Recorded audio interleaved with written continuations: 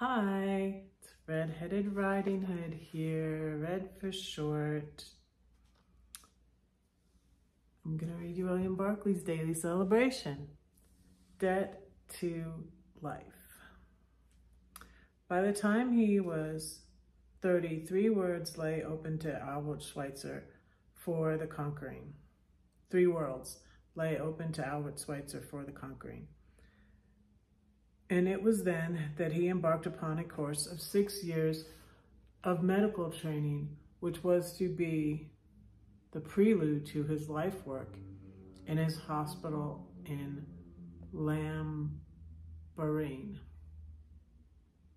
By the time he was a doctor of philosophy and a brilliant academic career was his for the taking, by the time he had studied the organ under Charles Marie Witter of Paris, and young as he was the foremost authority on the music of Bach.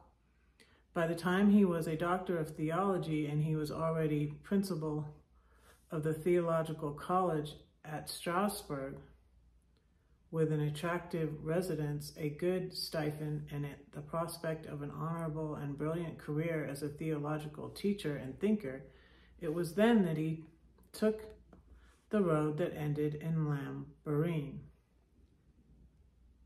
It was not a sudden decision. It was a decision that went back to a summer morning full of happiness and beauty at Gunsbach 9 years before.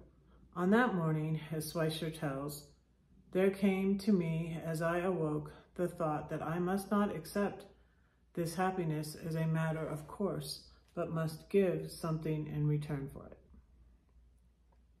Certain things stand out in the life of Schweitzer.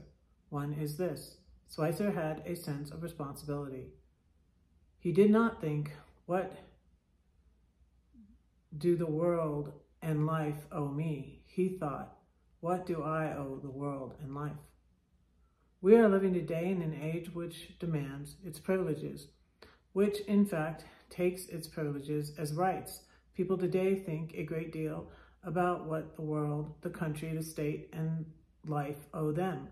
Life owes them, as they see it, an education for nothing when they are young, a job when they are older, housing better than they are willing to pay for, help to bring up their children, care and attention when they are ill, are old, are out of work. Make no mistake, these are things which the state does owe its citizens, and these are the things which life should bring to every man. But what of the reverse process? The debt cannot all be on one side. We cannot go on, taking and taking out of the common store without putting anything back into it. It is time we thought of what we owe life as well as of what life owes us. That reminds me of what JFK said, ask not what your country can do for you, but what you can do for your country.